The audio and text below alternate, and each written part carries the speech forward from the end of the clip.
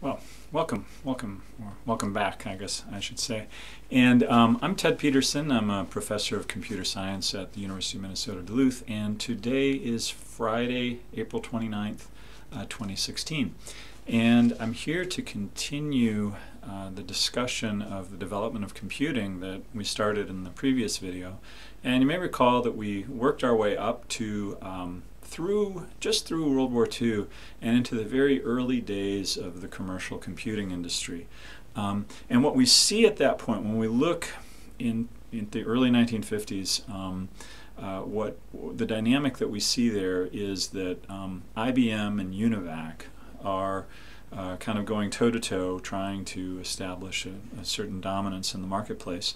And we're going to kind of pick up the discussion there and then move forward. One thing we'll notice as we do that, I think, is that to some extent the nature of the conversation changes from talking about particular personalities and individuals to entire organizations. And part of the reason for that is that, a big part of the reason for that actually is that prior to, let's say, 1950, electronic computers were essentially one-off individual projects like the ENIAC. The ENIAC has famous name recognition, more so than Mauchly and Eckert, but very much a product of those two people, their minds and their work and so forth. As the computing industry and computing grew more complex, entire organizations are involved, and so there's still going to be some kind of dominant personalities that we'll talk about, but we'll also start to hear more about individual companies and organizations, like we started with your IBM and UNIVAC. There was a number of other companies that were trying to enter the mainframe computer marketplace at that time. Honeywell among them. Honeywell, Minnesota-based company. They got into the mainframe market early in about 1957, actually, a machine called the Datamatic that was a vacuum tube machine, which by that time was kind of on the way out, and so it was kind of an immediate failure for them, unfortunately. GE and RCA, big companies. At the time, they had significant infrastructure for manufacturing vacuum tubes, and thought about getting into computing and things like that. I mean, especially in the early 1950s, most mainframes were still vacuum tube, and all mainframes were still vacuum tube. The transistor did not become a significant tool in building and creating computers until somewhat later on in the 1950s. And so early in the 1950s, the transistor was still in the research and development phase, and so not deployed. Remember, the transistor itself, the point contact transistor, was invented in 1947, and then there were some advancements in transistors that came in the following years, and by about 1950 we had a number of different ways to create transistors, and then started to see them being fabricated and used in actual devices. But there was a bit of time for that. It's also important to understand the nature of the business that these companies were competing for, and what they were trying to achieve was some penetration of what's known as this as the unit record business. And the unit record business was well established. This was the the punched card office data processing enterprise that started back in the late 1800s with Herman Hollerith and advanced and moved forward. And so organizations in the 1920s and the 1930s had data, they had needs for computing and calculating and so forth. A lot of that was done with punch card machinery that was good at tabulating and sorting data. There were still a lot of human computers employed, people who did calculations manually or with the use of calculators and slide rules and so forth.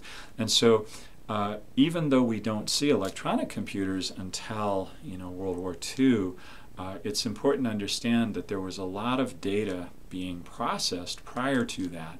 And so these the reason that there was a possibility of a computing industry was to potentially speed up that sort of unit record business. And so remember, the big players in the unit record business, the punch card business, were IBM and Remington Rand. And no surprise, both of them became big players in the early days of computing. And so that's kind of the stage upon which these companies were operating. Now IBM had various lines of accounting machines and essentially punch card machines to do tabulation and sorting. We don't really consider those computers because they were not typically programmable, for example, and were fairly rudimentary in the kind of functionality they could offer.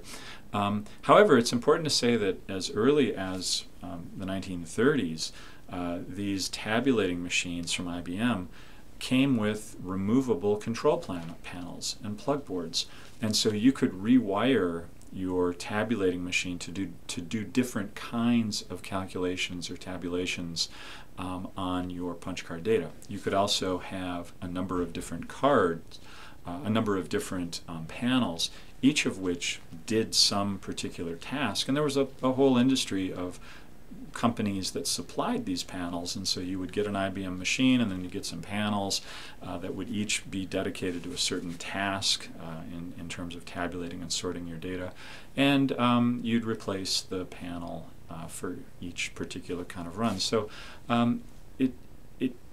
there was a lot of automation and automatic processing, just not of the kind we're familiar with. The scope of it is really kind of remarkable. In 1955, for example, IBM was producing about 72 million punch cards a day, and that they were producing punch cards for people to use in their office machinery, and so there was that much data being generated and processed every day. And so what does this tell us? Well, it tells us, first of all, the United States as a country and the world, Western Europe, everywhere else, companies were getting bigger, businesses getting more complex, more and more data. And so certainly there was a need for improved punch card processing, if you will. And the electronic computer was seen as a possible way to do that. And so it's real important to remember that was what drove the early computing industry. It wasn't so much a desire to do better linear algebra and so forth. That's what drove the early research machines. But in terms of actually selling computers and building an industry, it was about supplementing and eventually replacing this whole punch card industry. And so IBM in particular was very well positioned to do that. And so while it may appear that IBM sort of leaps out of nowhere because their role with the Harvard Mark I gets a little obscured because of Howard Aiken sort of pushing them out of the way, but IBM was active in computing from the pretty early days, and also very involved in this office machinery tabulating business, which had been what they had been doing since the company was formed. I think in 1924. I may have said 1928 yesterday, but 1924 back then. So one system that characterizes this motivation pretty well, I think, is the known as the IBM 1401. And the IBM 1401 was a wildly successful system that IBM announced in 1959, and it came with a processor, a CPU, that was the 1401, and it also came with a card reader, that was the 1402, and it came with a printer, the 1403. And the idea was that an organization could take their existing tabulating punched card equipment and maybe replace it with a 1401. They made this a possibility by targeting a price point for the 1401 that would be competitive with kind of state-of-the-art tabulating machines and also provide better performance. And the number they came up with was $2,500 a month. Now, that sounds like a lot. It is a lot, but it was certainly competitive with what organizations would be spending on these automatic office machines that didn't offer, general purpose computing. And it had some advantages in terms of how much data it could process. And so the IBM 1401 was an interesting machine. In its development, there was some consideration of having it use a plug board, kind of like that office machinery, kind of like the UNIVAC.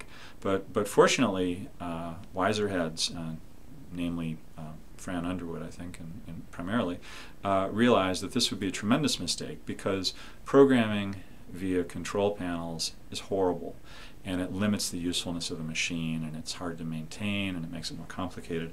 So they decided to go make the IBM 1401 a stored program computer, and they called it, the acronym was the Space Machine, Stored Program and Calculating Engine. And it had a number of interesting characteristics from the point of view of its architecture.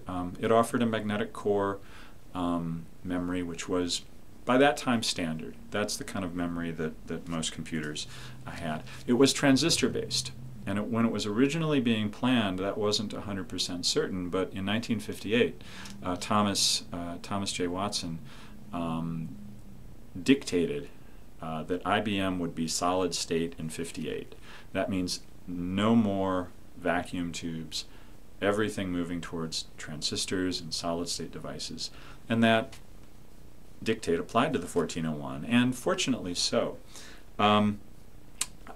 In terms of how the machine was constructed, IBM had something they called an SMS card, which was a standard modular system. This was you picture it as a cube. It was about 29 by 29 by 31 inches. And in that cube, you had various circuit boards that gave you the functionality, that gave you your ability to compute, actually. And those cubes and their individual boards could be pulled out, replaced at will. And this was important for a service-oriented company like IBM, which it was and may still be. Companies rented the computers, and as a part of that rental, they got service. And so you don't, if that's the arrangement that you're making as IBM, you don't want to have like repairmen crawling around on the floor trying to replace transistors and stuff.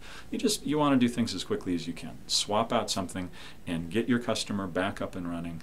Show yourself to be reliable. And so this kind of modular approach to building your machines made that happen. And we see that kind of modular development in computers continuing, and certainly how things are done now. The 1401 was kind of a unique architecture because it supported memory-to-memory operations at the assembly level. And typically with assembly language, in the instruction set architectures, we see that we don't do memory-to-memory operations. We move operands from memory to a register and then operate on them and move them back out into memory. In the case of the 1401, there was an accumulator register that stored results, but the operands themselves at the time of computation were in memory. And so you would get the input and write the output all in one step. Now, this wasn't necessarily the most efficient way to do things, but it was simpler in terms of programming. And remember, the 1401 was not targeting sort of high-performance scientific applications. It was targeting business processing, unit record data, and so counting up information about customers and clients and things like that. And so it was a very reasonable choice for the 1401. The 1401 was a massive success, so much so that Honeywell was inspired to create an emulator of the 1401 that they called the Liberator, that they offered with one of their machines. And so you could get a Honeywell computer and have it running in an emulation mode and be able to run 1401 programs at a lower cost. And so they were kind of trying to undercut IBM. And certainly IBM was concerned about this and reacted to it in various ways. But it shows us something that will become an important theme as computing gets more diverse, and as we yet want to support interoperability across the machines offered by an individual company or across multiple companies. This notion of emulation becomes increasingly important.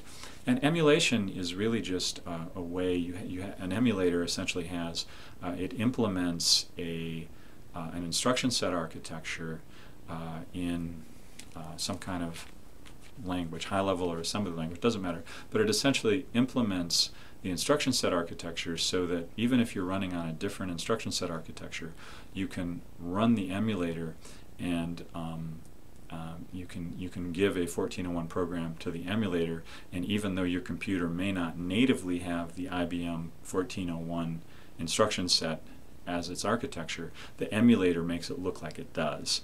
And so that's how we achieve that, and that's certainly something that we see being used throughout the recent time since then, and is very akin to techniques that we know now, like virtualization, which we can imagine as a kind of emulation. It is kind of emulation. I mentioned the 1401 was a massive success. One standard of that is that at some point in the 1960s, there were about 26,000 computers in the world. 15,000 of them were the 1401. So that's a significant percentage. And remember, you have 15,000 systems out there at $2,500 a month minimum.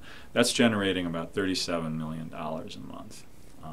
And so very successful. The IBM 1401, there was a restoration project, as there have been for many, at least some of these kind of popular or influential systems. And in fact, it's been said that Steve Wozniak, the great designer of Apple I, Apple II personal computers, visited the 1401, was kind of studying it, learning about it, and said it was wonderful because you could really, it was simple enough where you could really understand everything about computing by looking at the 1401. And so, coming from someone as accomplished as Steve Wozniak, that's high praise indeed.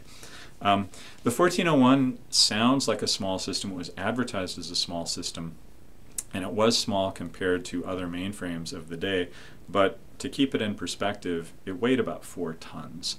And there were more than 10,000 junction transistors, more than 13,000 point contact transistors, and those were put on 2,300 SMS cards and wired together with 5.5 miles of wire. I mean, so this was not a small, simple system from our perspective, but at that time, indeed, it was.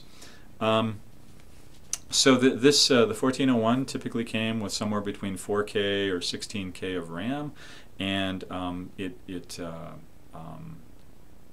had a small number of registers and used memory-to-memory operations. And so it was a very interesting and influential design.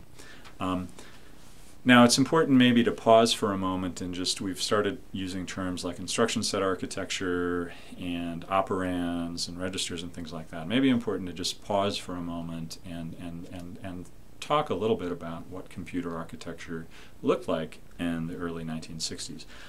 There were, just to put it in perspective, in 1960 about 6,000 general purpose computers in the United States. That's pretty extraordinary, actually. If you think, as of 1945, there was, well, not even one. The ENIAC became operational in 1946. I mean, so in 15 years, you've gone from 1 to 6,000. So that's pretty incredible. What were some characteristics of the architectures of machines of that time?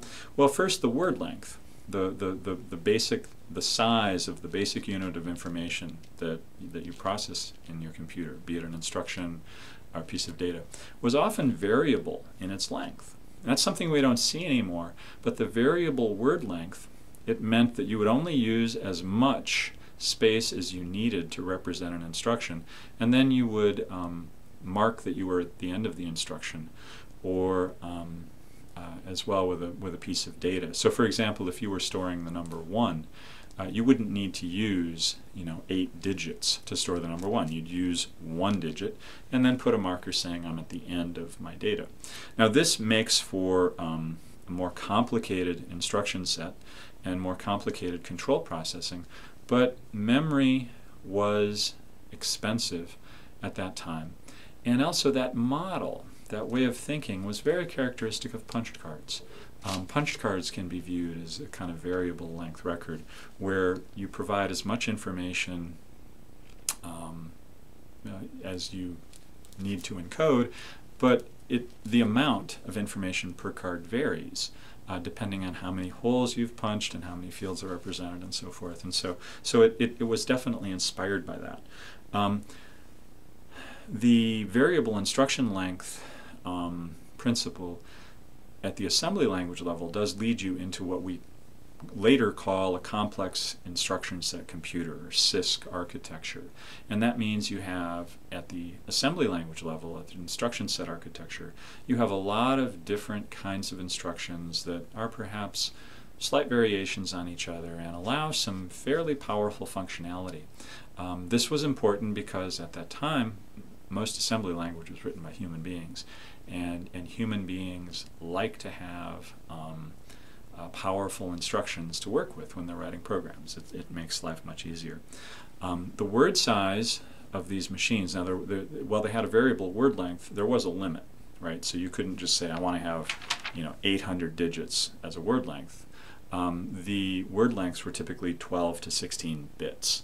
And so if you're using each bit can represent a 0 or 1, and so the range of values that you can represent there is somewhat limited, basically to 2 to the 12th or 2 to the 16th. This is constrained, but again, remember, a lot of these machines that were being used at this time were not for high performance scientific computing. They were business applications where the numbers are not extremely large or extremely small. And so this was totally adequate. If you look at some of the upper end mainframes, high-end mainframes intended for scientific computing and so forth, there, even in 1960, you see 32, 36-bit word lengths, because when you're doing calculations of, atomic blast characteristics and things like that, you do need very precise values. And so it just wasn't really necessary for the kind of market, for example, the 1401 was after. These machines typically had registers, that is kind of fast memory close to the processor, that could be used to store operands or instructions. And there was often an accumulator register that was used to keep results in and perhaps augment results as you went through a series of computations to get a single value. There was also often an index register, and the index register would specify a value by which you would increment an instruction, and the utility of that might seem peculiar, but in fact, imagine if you were trying to step through an array, being able to set an index register to 1 and then just do a read operation and then consult the index register. It'll just march you through that array, and so it was kind of a handy thing to have.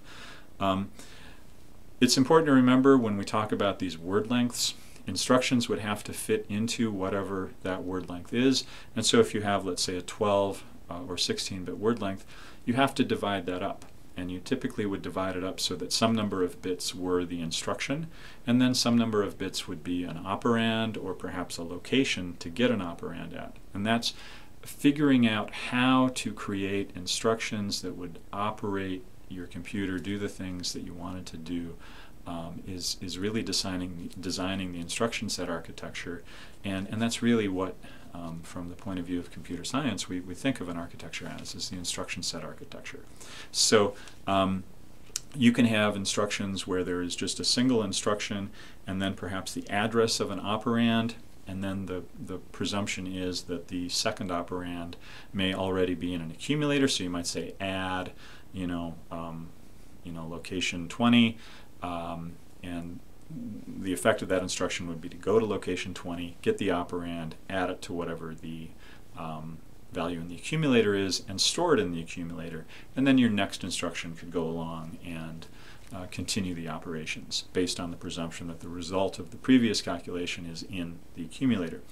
You could have instructions that had 2 addresses in them, an instruction with 2 operands, and again you would add location 20 to location 30. You would get those values from locations 20 and 30, add them, and store them in the accumulator. And again, there's this presumption that the result of the previous calculation is found in the accumulator, and so you work with that. It can get more and more complicated. That 2-address scheme is what the IBM 1401 did, and that's what we mean by memory to memory. So you would have an instruction like add location 20 to location 30. The instruction itself causes the computer to go out to location 20 and 30 in memory, bring those in for calculation, and store them in the accumulator all in one step. So that's a good illustration of what we mean by memory to memory. Moving on, you can imagine, well, I can have an instruction with 2 operands and a location to store the result in instead of the accumulator. That's great, but remember, if you only have 12 or 16 bits to represent these instructions, you're not giving yourself a whole wide range of locations to specify.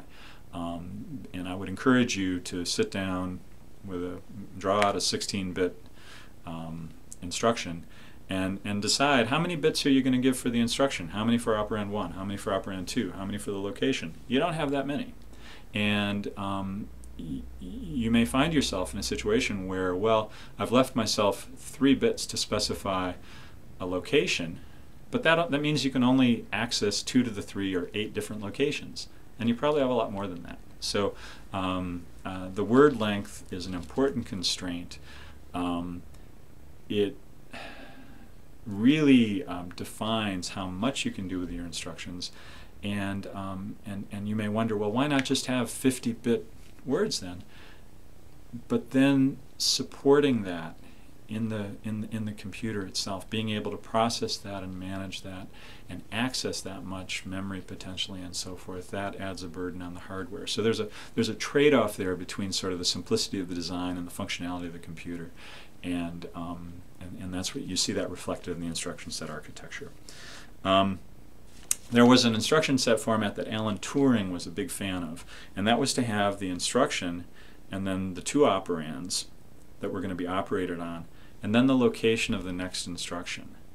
And he liked that because it allowed you to really program in a very efficient way. You could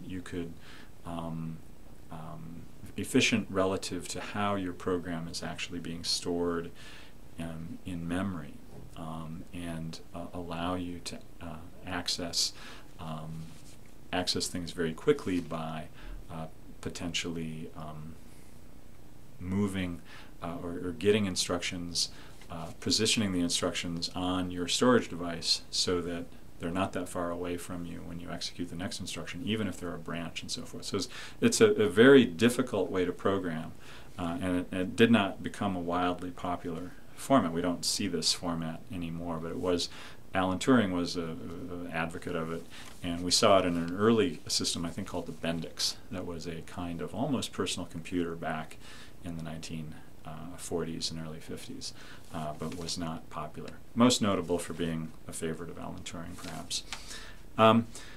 Other characteristics of mainframe computers of the day, and we'd consider the 1401 a mainframe. I mean, it's a smaller mainframe, but it's still a mainframe. And why is that? Well, it's big. It has it has a lot of functionality. One of the characteristics of mainframe systems in the 1950s, 1960s, an important characteristic is the presence of I/O channels. And despite the name, an I/O channel is simply a dedicated computer that helps manage I/O between your storage and your mainframe. And this was very costly, but also very necessary because, for example, magnetic core memory was quite slow. And processors of the day were slow compared to now, but they were faster, a lot faster than magnetic core memory. And so the danger was you could have your very expensive $2,500 a month or more computer sitting there idly waiting for data. And that's real inefficient. And so the I/O channels were meant to kind of be a staging point for data, where the I/O computer would go out, get data, store it on its computer, and then feed that to the mainframe, so that the mainframe was not directly connecting to the peripherals, if you will, and potentially waiting on them for data. And so that was a big deal. In addition to magnetic core, we also started to see in the late 1950s, in 1957, IBM introduced the spinning disk as a storage medium. And these were much bigger than our disk drives of today, but the principle is very much the same. You had a kind of in that case, an aluminum disk that data could be written on, and it would spin around under a read-write head, and data would be accessed by that. So that was a lot slower. That's a mechanical operation. That's a lot slower than a CPU. So to have a disk drive like that connected to your mainframe, you'd need these channels. And the channels themselves were expensive, and so was the mainframe, so was the storage devices, and so forth. The Model 305 disk drive from IBM was able to store 5 million characters, which that's quite a bit of data. And it consisted of 50 aluminum disks, and they were 24 inches in diameter. So, you know, this was not a small thing. This was a big, you know, stack of platters basically spinning around, and provided, though, increased peripheral data storage in addition to magnetic core.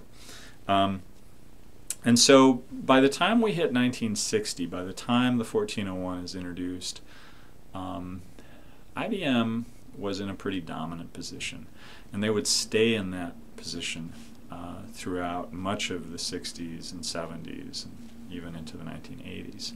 And so the story of commercial computing after World War II includes a lot of discussion of IBM, because that was just where a lot of the dominant activity was, a lot of the innovations. IBM was both a hardware and a software company, and so they were developing hardware, they were developing operating systems, they were developing peripheral devices, and so, you know, that's why we spend a lot of time talking about IBM. And so on the high end of computing, we've mentioned the 1401, which is kind of meant to be sort of a smaller mainframe, if you will. On the high end, in let's say 1960, IBM offered the 7090, and that was a transistorized version of its 709 processor, which came out in the 1950s, and this had a 36-bit word length. And so when you look at computers of that day, if you look at the word length, you can immediately figure out what kind of market it was targeting. 32, 36-bit word length, guess what? Scientific computing. 12, 16-bit, probably more business applications. The 7090 had a price tag of about $2 million, and I'm sure, you know, a rental plan could be worked out. But this was these were expensive machines, custom built in effect. You know, that you weren't selling these in stores, for example. It's also important to remember in this era, 1950s, 1960s, we're talking about mainframe computing. We're talking about batch processing. Okay, so computing was not interactive. And we are so accustomed to interactive computing now, it may be difficult to conceive of what batch processing is. But it's real simple. If you were a programmer and you had a program to run, you would write your program out, maybe even by hand, have it punched onto cards, and then you'd take your deck of cards to the computer operations center, and you'd slide it on a slot or put it in a queue or whatever, and your job would be queued up with all the other jobs that were waiting to be run. And there would be human operators who were loading cards, let's say reading them into a card reader that might put them onto a tape or onto a disk, and then finally, when it was the turn of your program to run, one of these I/O channels would take over and get your program and take it to the mainframe, and then the mainframe would try and run it. If there was an error, you missed a semicolon or whatever, your program would fail, and there would be a message given, a printout created, and that would be delivered to you maybe the next day. And so computers of this time were not doing time sharing or multitasking. One program would run at a time, and once a program was started, it would run to completion. There was really no notion of virtual memory, time sharing, anything like that. Virtual memory is where we have multiple programs running on a system at the same time, and maybe some of them are actually being run and stored in memory, while others of them that are waiting to be run may be stored out on the disk. And we do that commonly now, but at this time that wasn't the case. And so it's just important to remember that was the nature of computing at this time. It was not an interactive experience at all.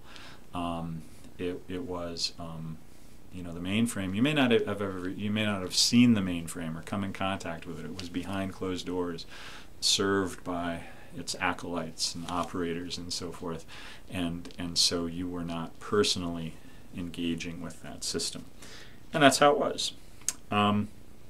So IBM had a runaway success with the 1401, and despite that, just a few years later, in 1964, announced the IBM 360 project. And the 360 system was a huge moment for IBM, a huge moment for computing. It was what we'd call a bet the company moment, where IBM was staking its future success and maybe very existence on the success of the 360. Now, what was the concept? The concept, or the issue, the problem that IBM was facing is that while they had great success with the 1401, the 7090, other systems, they were all incompatible. They all had different instruction set architectures, and there's really a kind of limit to what you can do with emulation. And it doesn't bond your customers to you. So if a customer has a 1401 and they grow dissatisfied with it for some reason, there's nothing compatible that you can offer them. And so they realize that if they buy a new system from IBM, they're going to have to kind of start over, and they may as well take a look at what Honeywell offers and everybody else. And so IBM kind of wanted to keep people in the family.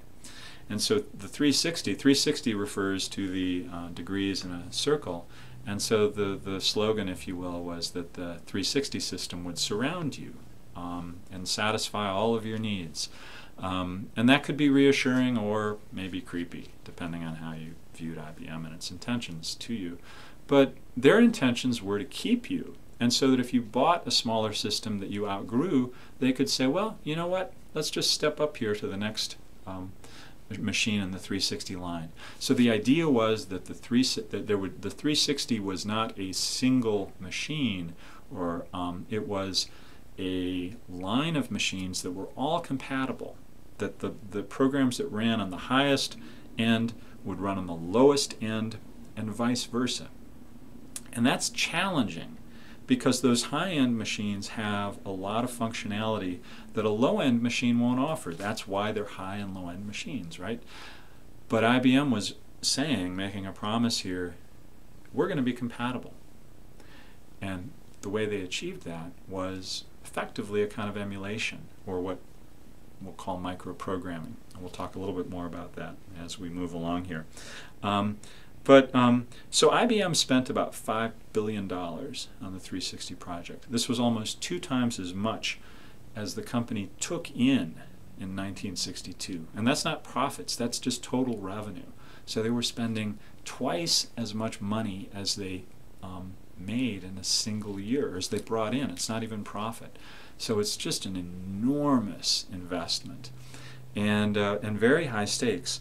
And so why would you do that? I mean, you had all of these successful products, and yeah, they weren't compatible, but you're successful.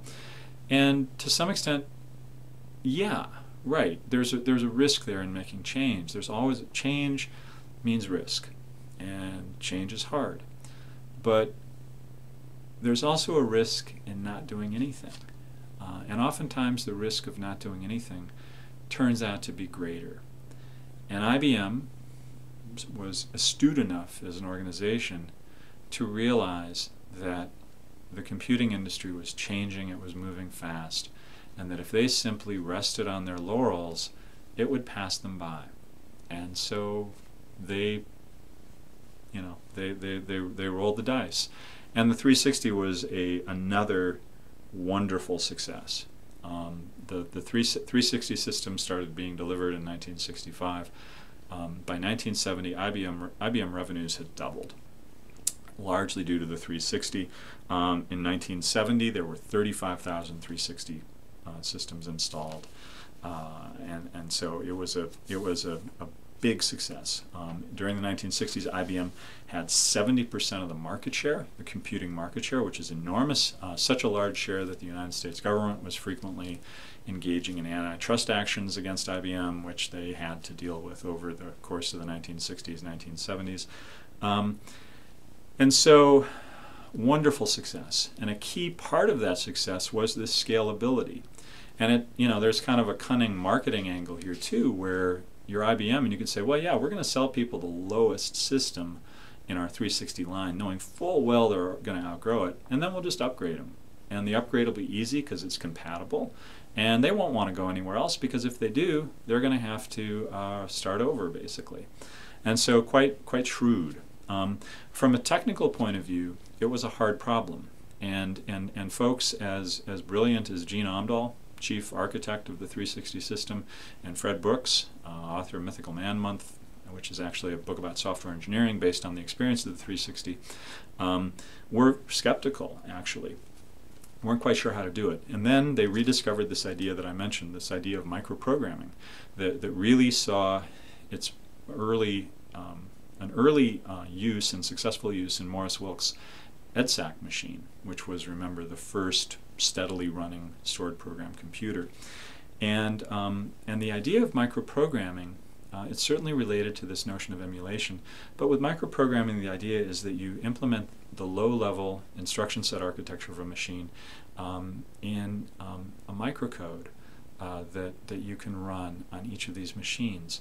And so each of these machines, the microcode makes each machine look the same, and it presents to the system the face of the 360 instruction set.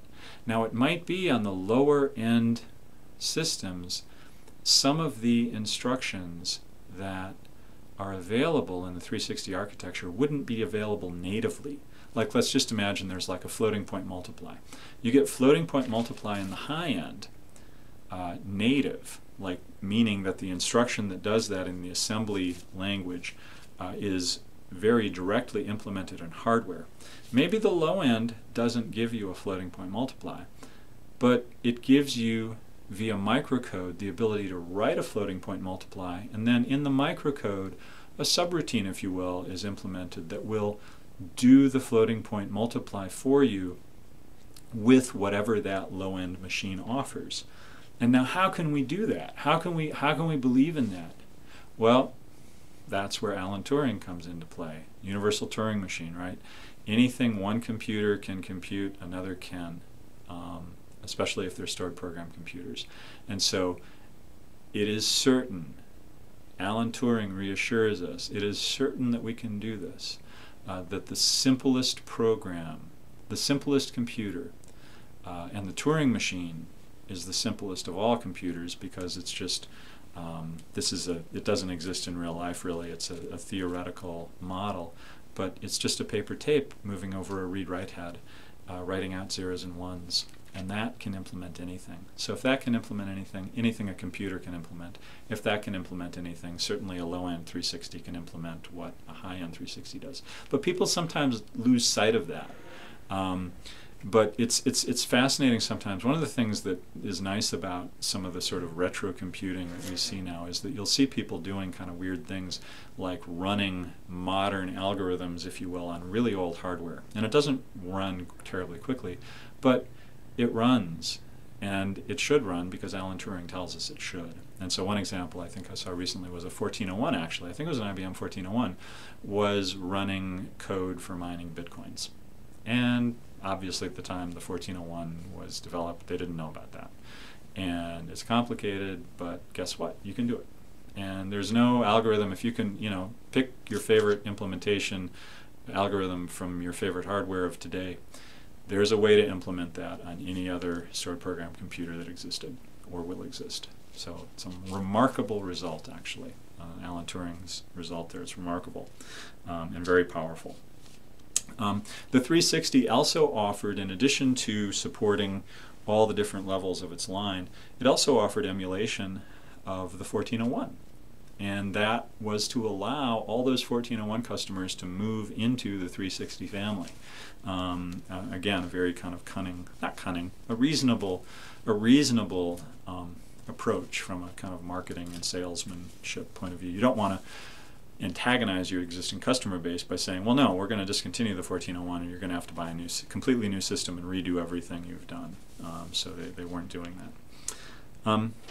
So some of the characteristics of the 360 instruction set architecture, and remember this applied to all the different levels of machine in the 360 line, is that it offered 16 general purpose registers. And now this is a little different to what we were describing earlier, where we had some special purpose registers like an accumulator and an index register. Now with general purpose registers, they can be used for anything. And there are 16 of those. The word length is 32 bits. And that's kind of interesting because the 7090 had a 36-bit word length. The 360 had a 32-bit word length, which is a word length that we've seen up into modern times.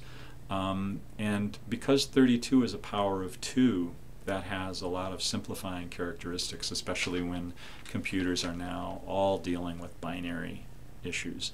By this time, the issue of decimal versus binary has been settled, and it's been settled saying that computers are binary. And so using powers of 2 become your friend and your tool when you're dealing with binary numbers. And so 32-bit word length was simplification. IBM chose to use the EBCDIC character set that it developed with the 360. And this was an 8-bit character set. So you could specify up to 2 to the 8th different characters. And that was in competition with the ASCII character set, which was a 7-bit character set. So the EBCDIC character set had 2 to the 8th different characters. ASCII only had 2 to the 7th. And for whatever reason, IBM made the EBCDIC character set incompatible with ASCII. And that was probably not a wise decision because it later on caused some compatibility issues, and even at the time would cause compatibility issues with the ASCII character set.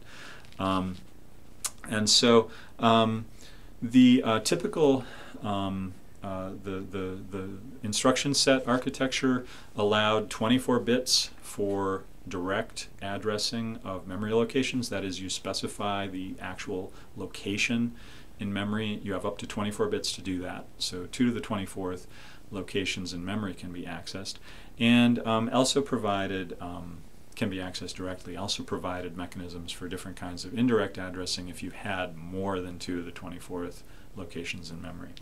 And 2 to the 24th is about 16 million, I think. So if you had more than 16 million locations in memory to access, you would need to use some kind of indirect addressing, which was supported.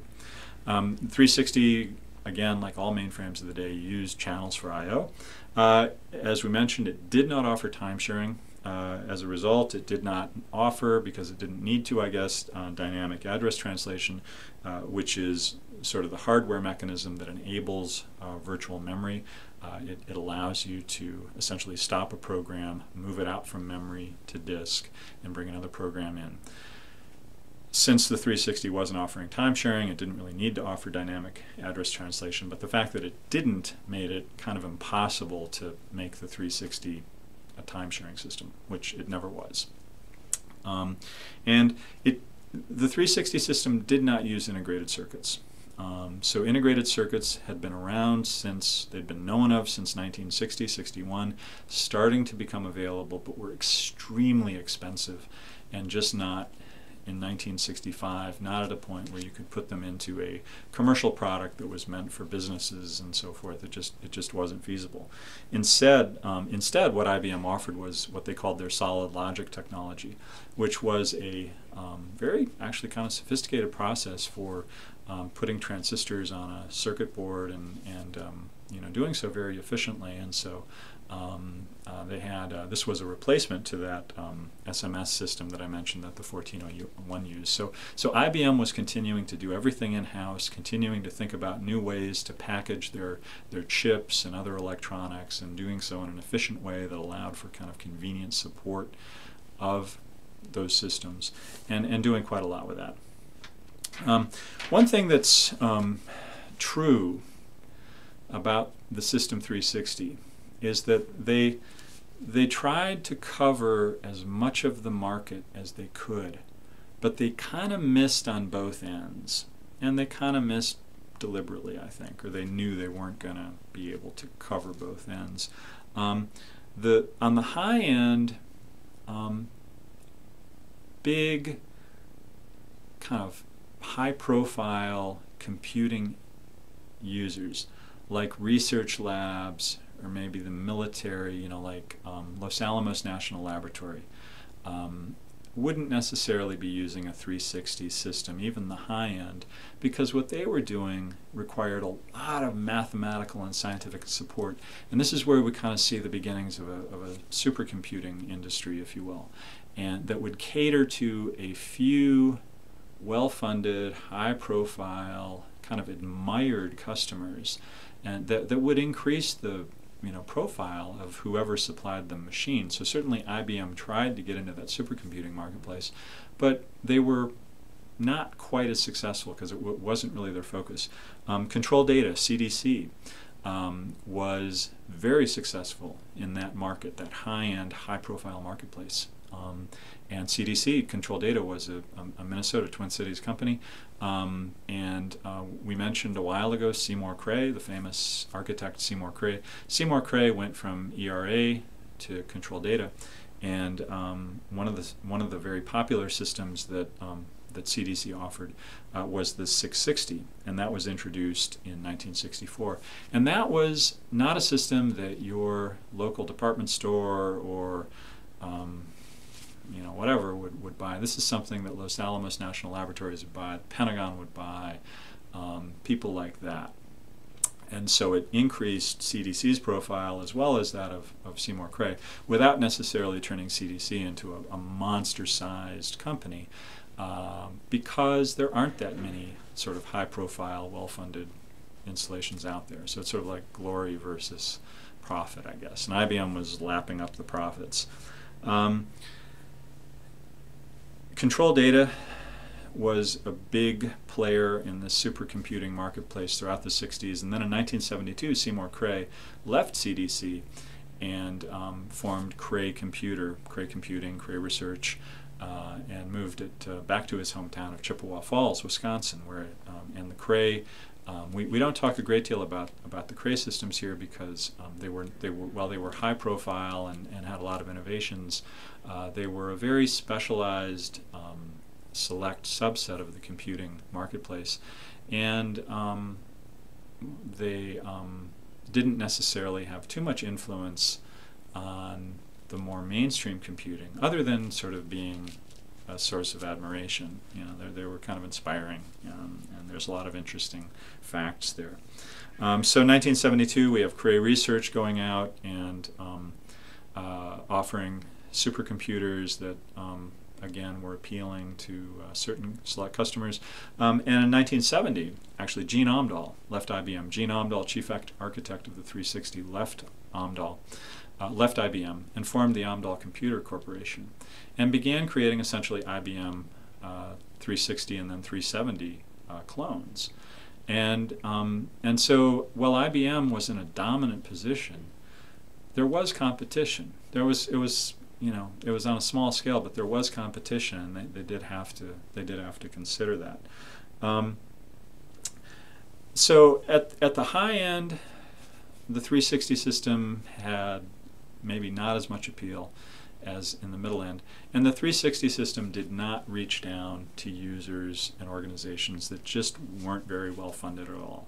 I mean, you know, if you're having to spend thousands of dollars a month on a computer, that places it out of reach for a lot of organizations, particularly universities, you know, maybe some government entities, local government, and some research labs that maybe aren't, you know, super high profile, super funded and stuff. And so there was a market there that IBM certainly knew about, but chose not to reach down into, not with the 360 line, because it might have just required too many compromises in terms of how do you make programs on that upper end run on the lower end. That may just not have been feasible. And they also, I'm certain, didn't want to take the route of introducing a separate line for those low-end customers, because then if you tried to upgrade them, well, they're in a separate line. That's why you created the 360 line to begin with. So, so they chose to sort of leave that market alone. And as often happens, there were organizations willing to kind of step in. And this is where we see the beginning of the mini computer. And mini computer is not a term that we use now, except when talking about this era. But mini computers were meant to occupy that space below the mainframe, you know, back in the late 1950s, 1960s, and just to provide a little bit of coverage. So you can kind of imagine a layer cake, if you will, of a thin layer of cream in the supercomputers from CDC, let's say, the big meaty kind of middle, a meaty cake, if you can imagine that, of the IBM 360 line. And then sort of at the crust, if you will, to complete the cake analogy, the meaty cake analogy, was the mini computers. And that was sort of the spectrum of computing. We were not anywhere near personal computing at this time. There were some people, places envisioning it, but it wasn't something that was commercially available for sure. And so remember that System 360, 32-bit word length, the 70, 90, 36 bits, mini computers went with a smaller word length, 12 to 16 bits. And that is because a mini computer, to reach that lower price, is not going to be able to support a huge amount of memory, and you're going to have more limited functionality. But you're going to get it to a price where maybe people who wouldn't have any kind of computer at all will at least have one now. And so there was some incentive to try and do that. One of the first mini computers actually came from CDC. So CDC was kind of in the upper and lower ends of our cake there, and Seymour Cray was the principal designer of it. This was the CDC 160 that was introduced in 1960, actually, and this had a 12-bit word length and direct access to 8K of RAM, so 8,000, 8,000 memory locations, and it was considered quite cheap at $60,000 in 1960. So again, even that's why I say we weren't thinking here about personal computing in the sense of individuals having computers. These were still intended for organizations, but an investment of $60,000 is quite a bit less than what it would cost to buy a mainframe from CDC or to rent a system from IBM, and so there was a space there. Historically, what we see in the mini computers are often associated with DEC, or Digital Electronic Corporation. And DEC was formed in 1957, founded by Ken Olsen and Harlan Anderson. And DEC was based in Maynard, Massachusetts, and had numerous kind of connections with MIT, which is where Ken Olsen had been. And DEC was going after this mini computer market. Ken Olsen had had some experience at MIT with computing and more interactive computing on kind of experimental systems, and thought that there was a market for this. And he turned out to be right. In 1959, DEC made their first offering, if you will, of a system called the PDP. one. And I think PDP may have stood for like personal data processing or something like that. But the PDP line we'll see throughout the 1960s and was tremendously influential, tremendously popular, and really to some extent kind of beloved. It was one of those systems that people grew attached to, in part, or maybe in large part, because it supported a very personal kind of interactive relationship with your machine. And so instead of having a big mainframe behind glass doors that you never actually saw, with these mini computers, you as a user might interact with it directly. And maybe in a way that seems very primitive now, like by flipping switches. A lot of the times your interactions were flipping switches to enter data and programs and stuff. But you could do that, and people grew very fond of that. The PDP-1 could do 100,000 operations a second. Now this was not as fast as the mainframes or the scientific computers for certain, but 100,000 operations a second.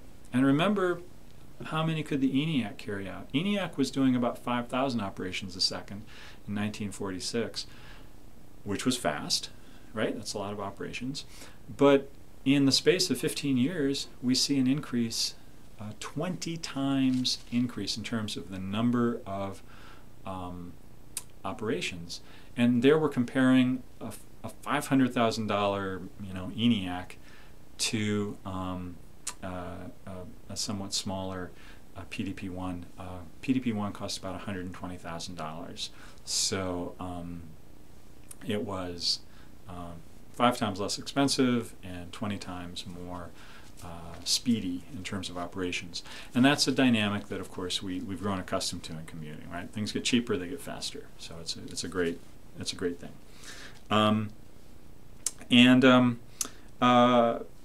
One of the key, these distinctions between mini computers, mainframes, and things like that can sometimes get blurry. It's important to think about mini computers being more interactive, allowing individual users on a hardware level. They were smaller, had smaller word lengths, smaller amounts of memory, but maybe a crucial difference to keep in mind is that mini computers didn't use I/O channels. I/O channels would be prohibitively expensive, and so they didn't use I/O channels to manage their I/O. Instead, they used what we now call direct memory access. And this is where the computer itself, the CPU itself, is managing its I/O and is reading or writing data from a memory or a disk or a tape or whatever while it's doing something else. And so the computer is, in a way, multitasking. It is not in a way, it is multitasking by reading and writing data at the same time it's doing other work.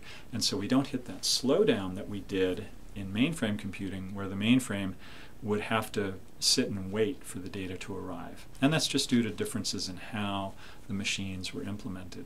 But direct memory access is what we use that now. I mean, that's what we do. And so the other thing that DEC did early on throughout its life is that they promoted an open architecture and encouraged their users to tinker with the machines.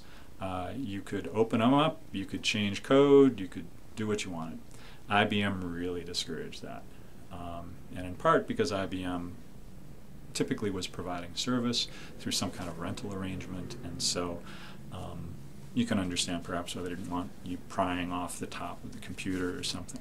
But a very different attitude, and again one that would probably, you can imagine, a user might have a warmer feeling about a computer that it can interact with, where it can see all the internal specifications, where you can change it around if you want.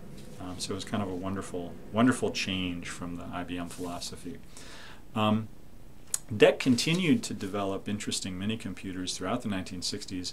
1965 marked the PDP-8, which was a mini computer that a lot of people used, grew attached to.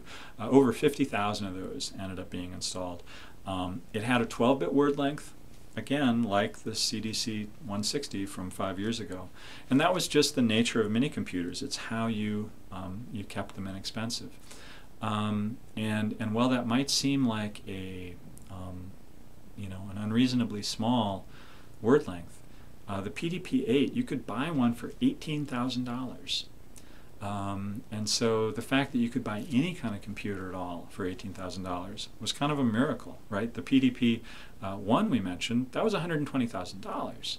And the bigger mainframes and things, if you could buy them at all, were hundreds of thousands of dollars, millions of dollars. And so this was really affordable relative to the costs of other systems. Since it had the 12-bit word length, only 7 bits were given over to addresses, and so you could access 2 to the 7th or 128 words of storage directly, that is by just specifying the location. But then it also provided a lot of methods for indirect addressing in case you had more than 128 words of memory, which you might do. And in particular, what was done in the PDP-8, which was interesting, is that memory was divided up into pages, where each page was 2 to the 7th in size. So you could have a 128-word page, and you could have a bunch of those pages, and then through different instructions you could specify which page you wanted, and then say, give me the 15th location in page 27, and thereby expand the range of addresses you could access over what you could get via direct addressing. The PDP-8 was also, in terms of its size, kind of remarkable. It was 8 cubic feet, and it weighed about 250 pounds. So it's kind of like a large human being, a larger human being. And again, the price of $18,000 is pretty extraordinary. So DEC was becoming successful. And it was selling a lot of these mini computers, and doing quite well. Now the mini computers, because really they began to exist in the late 1950s, early 1960s, were transistor based from the beginning, and that gave them an advantage over some of the other offerings of other companies. Like, remember, the 7090 was a transistorized version of the 709 from IBM. And when you're kind of doing a retrofit of a design, a vacuum tube computer, trying to transistorize it, you're going to make some compromises to achieve your goal of creating this transistorized machine, starting with a vacuum tube foundation. When you start off with a transistor-based design, you can do things in a way that makes sense for transistors, and that's going to make a cleaner design and a better design. And so DEC was able to kind of capitalize on that, and really was known for considerable expertise in hardware and architecture, and doing some really nice things with design. And you have to do that if you want to have a successful, inexpensive system. It has to be done well, right? So throughout the 1960s, the computers that we're now in the era of the computer, the transistorized computer. So transistors were being used on a wide scale. In the 1950s, 1940s, this is more so the vacuum tube era. But as we get into the 1960s, that transition to transistors had taken place. Now, the next wave was underway, even back when the mini computer push was starting. And by the next wave, I mean integrated circuits. And integrated circuits were the next wave and remain the current wave. So what happened with integrated circuits years ago has a direct impact on us now, because we use integrated circuits even still. And so integrated circuits can be dated back to 1959. And two separate organizations, two separate individuals, Robert Noyce of Fairchild Semiconductor and Jack Kilby of Texas Instruments, filed patents for the integrated circuit. And they were both granted patents on different aspects of the design and so forth. But that's kind of when we date the creation or the invention of the integrated circuit. And the idea of the integrated circuit is fairly simple. It's just, instead of having a whole lot of discrete components, like having a bunch of transistors that you individually place on a circuit board or some kind of ceramic plate, you have, and along with that, having capacitors and things like that, diodes and all that, as discrete entities, you essentially implement the transistor, the capacitors, all those entities in a single piece of silicon. And so you no longer have these discrete components. You have an integrated circuit. That was a revolutionary development. It brings us to a little bit of Silicon Valley lore, if you will. Silicon Valley can be really dated back into the 1950s. William Shockley, one of the co-inventors of the transistor, left Bell Labs in the mid-1950s to start Shockley Semiconductor. And he did that out in his hometown of, don't remember the hometown, but it was in the area that we now know of Silicon Valley, kind of south of the San Francisco Bay. And William Shockley was a brilliant man, and he hired a great team for Shockley Semiconductor and then promptly alienated all of them. He was apparently a difficult man to work for and to work with. And so Shockley Semiconductor existed as a company for some time, but really after about 18 months at Shockley Semiconductor, a key group of employees, referred to by William Shockley as the Traitorous Eight, left his company to form their own company called Fairchild Semiconductors.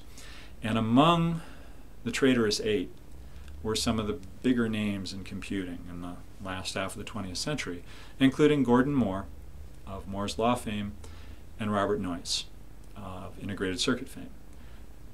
Gordon Moore, Robert Noyce would go on to be founders of Intel in 1968 and have had enormous influence on computing and life, actually, life itself, in their careers.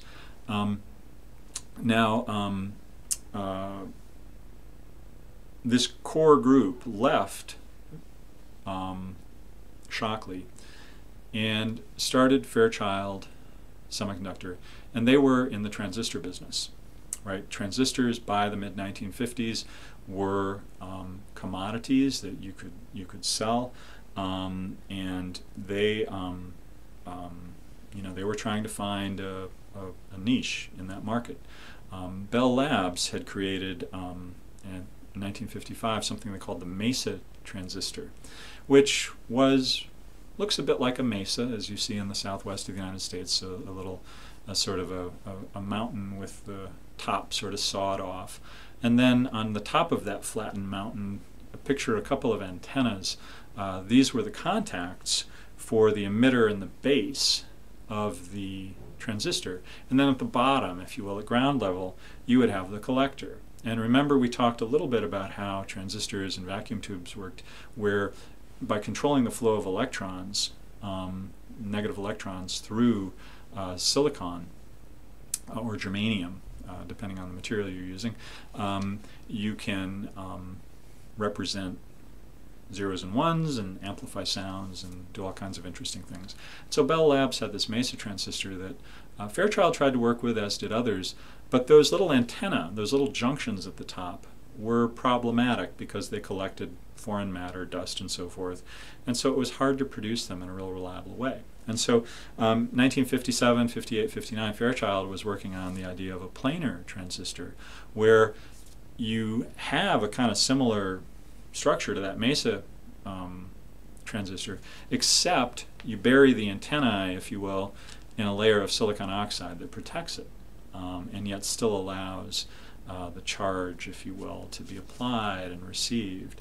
And so that was a big step forward, and Fairchild was able to start making some money with these transistors. And it led as well fairly naturally, I think.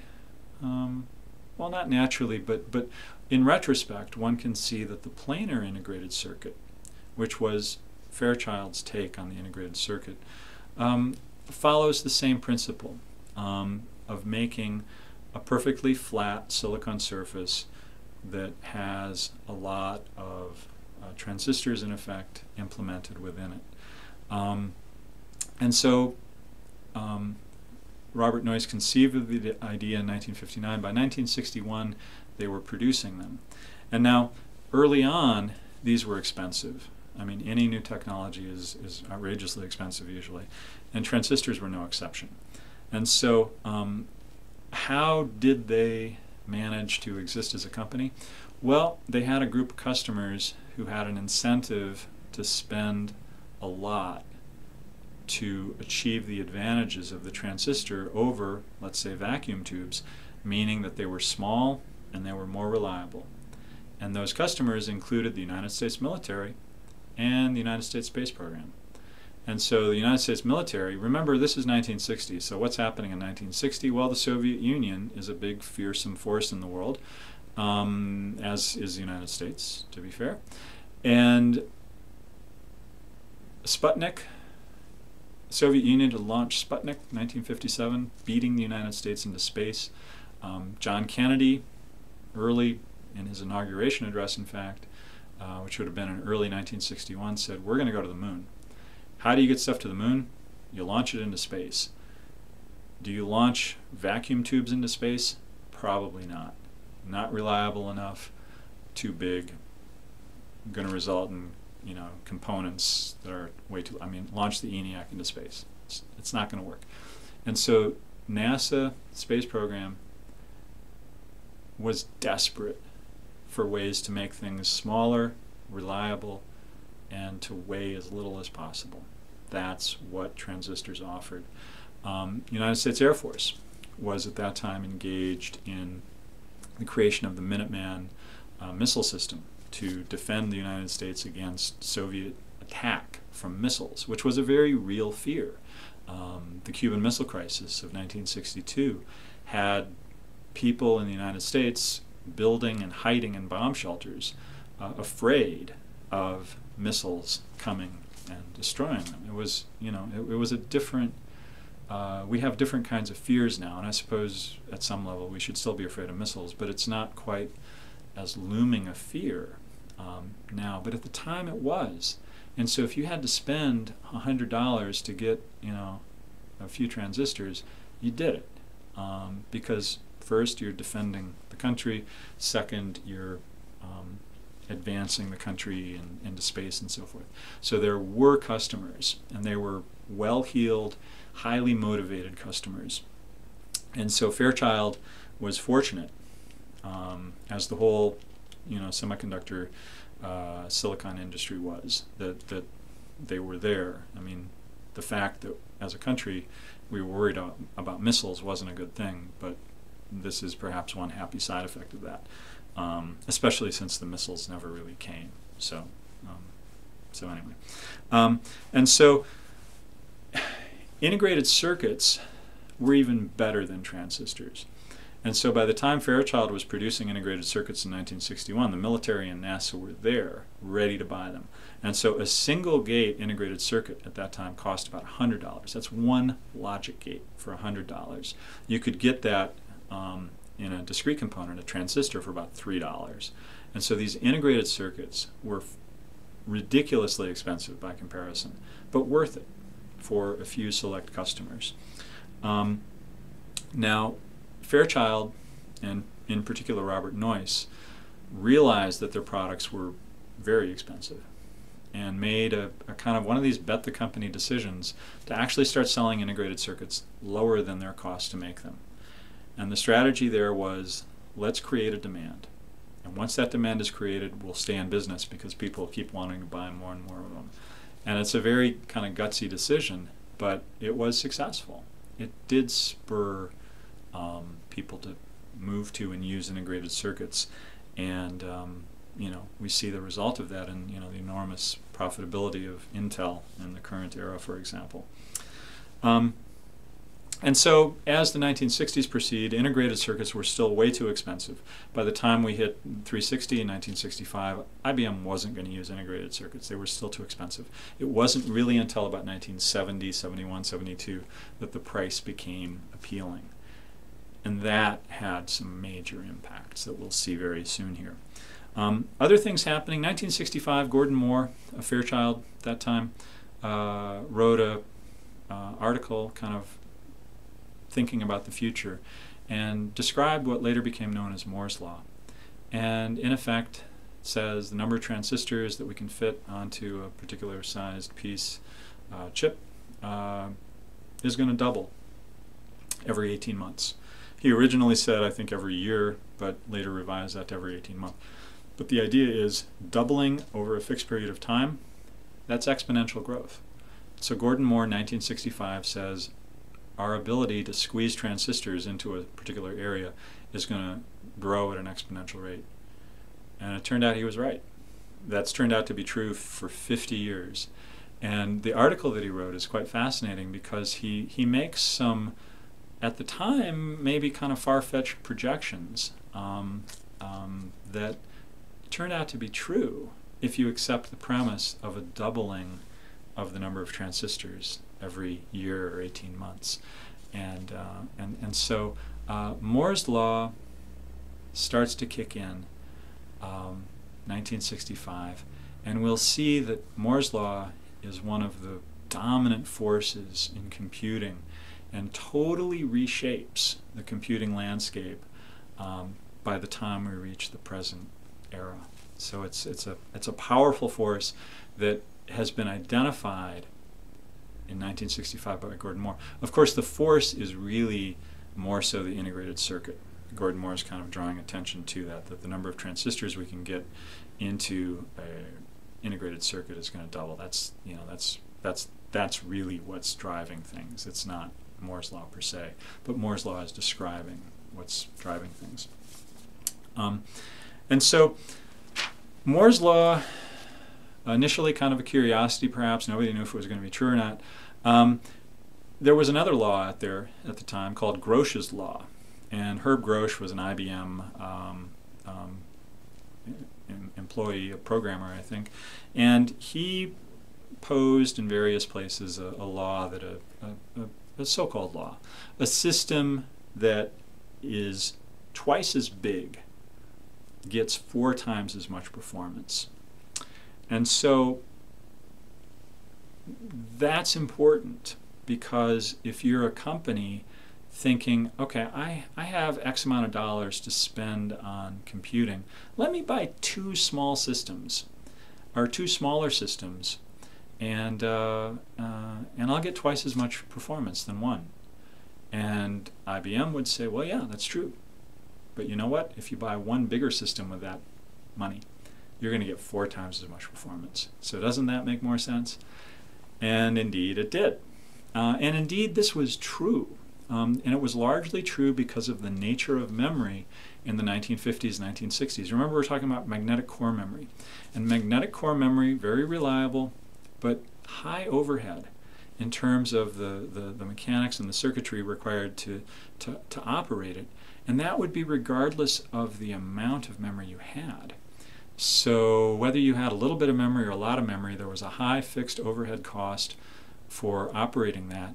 And so if you bought a bigger system with bigger memory, the percentage of your money that you're spending on that overhead to support the memory actually goes down.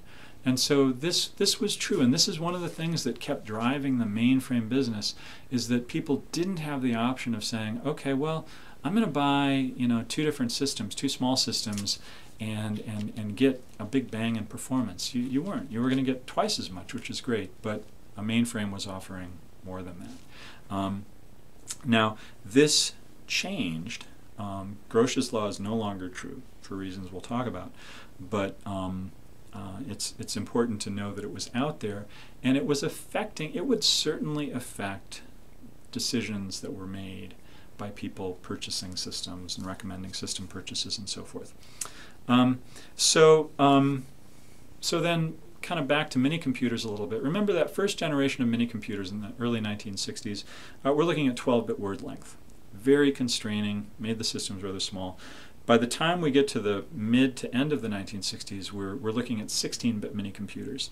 And there were a couple of notable members of that class, in particular the Data General Nova, was a 16-bit mini computer that was introduced in 1968, followed in mid-1971 by the Supernova. Again, a very influential, popular, well-designed system.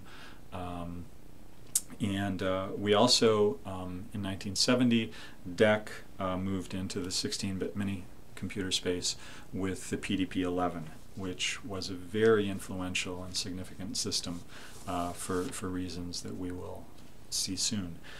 Now, concurrent with these 16-bit mini computers, we also see in 1970 Intel introducing memory as an integrated circuit.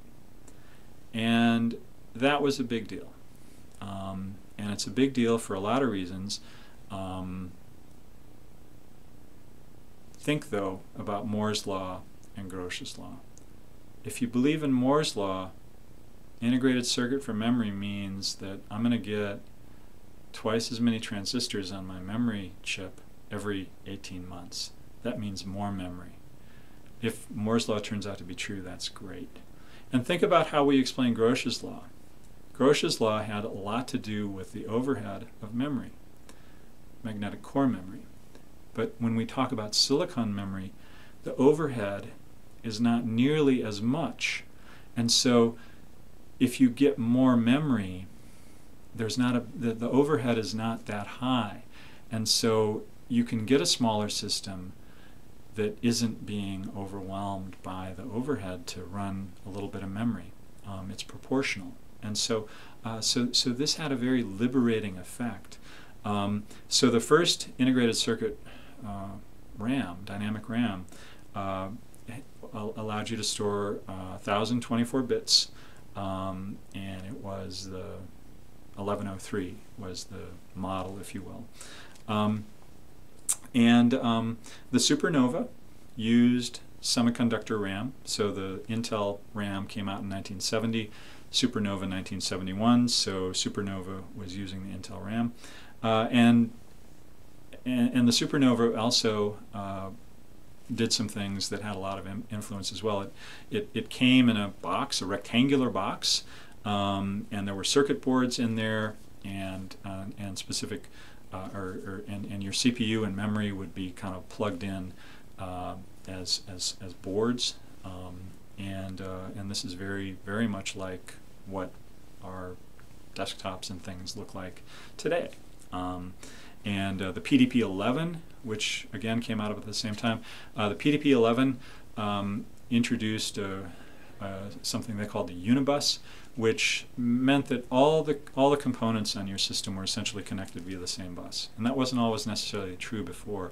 And so this again is something that we see now. So in the Supernova and the PDP-11, we see a number of characteristics that have carried forward into our more modern era. These new mini computers, PDP-11, the Nova, supported high-level languages and time sharing, so they allowed for multiple users to be running on the system at the same time, and they provided very powerful instruction sets. So we'd consider these complex instruction set computers because at that time humans were still doing a lot of the assembly language programming. The time sharing capabilities of the minis were huge because this allowed then a company or an organization that owned a mini to offer services to other users. You could log in maybe over a telephone line and access a computer, and so this started to create a more personal kind of computing. What we really see around this time with the mini computers, the second generation of mini computers, is the stage being set for personal computers. And there are a few kind of stark examples of that. 1968, in Seattle, there was a company, C-Cubed, that had a PDP-10. That was a mini computer that was kind of meant to be a mainframe replacement in a way, and it allowed for time sharing and some other features. And they employed a local high school student, a bright, curious young man, to come and debug their system in exchange for time on the computer. And the student rode his bicycle to C-Cubed and worked on this computer, and which was a PDP-10, and that student is, of course, Bill Gates. So Bill Gates, as a teenager, is working on a PDP-10. In the late 1960s, Steve Wozniak snuck into Stanford Linear Accelerator Laboratory library in order to read the DEC specifications for the PDP-8, read the PDP-8 manual. Steve Wozniak goes on, of course, as Bill Gates did, to have tremendous impact on modern computing. And in 1970, not teenagers or students, but employees of Bell Labs, Ken Thompson, Dennis Ritchie, had a PDP-11 that they were working with and that they wanted to create an operating system for, and so they started to create what became Unix. And to do that, they created what became C. So the PDP line had all these points of contact with people who went on to make remarkable, discoveries, progress, changes in our modern computer industry, and that's part of why this line, the PDP line from DEC, really is one of these kind of beloved systems. And so,